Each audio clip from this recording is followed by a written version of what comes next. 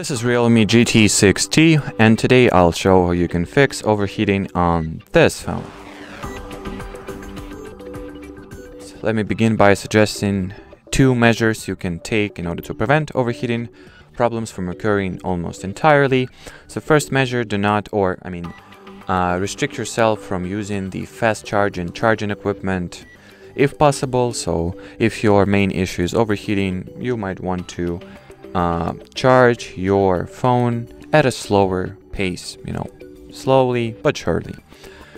And second advice that I have is that you do not expose your phone to the direct sunlight for extended periods of time. If you are outdoors, make sure that you do not leave your phone laying somewhere affected by the direct sun rays. If you have to leave it somewhere outside,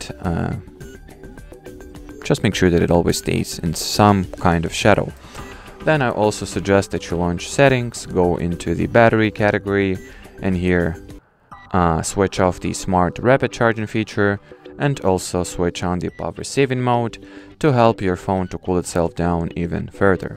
And well, as far as this video goes, that will be it. So thanks for watching, and bye bye.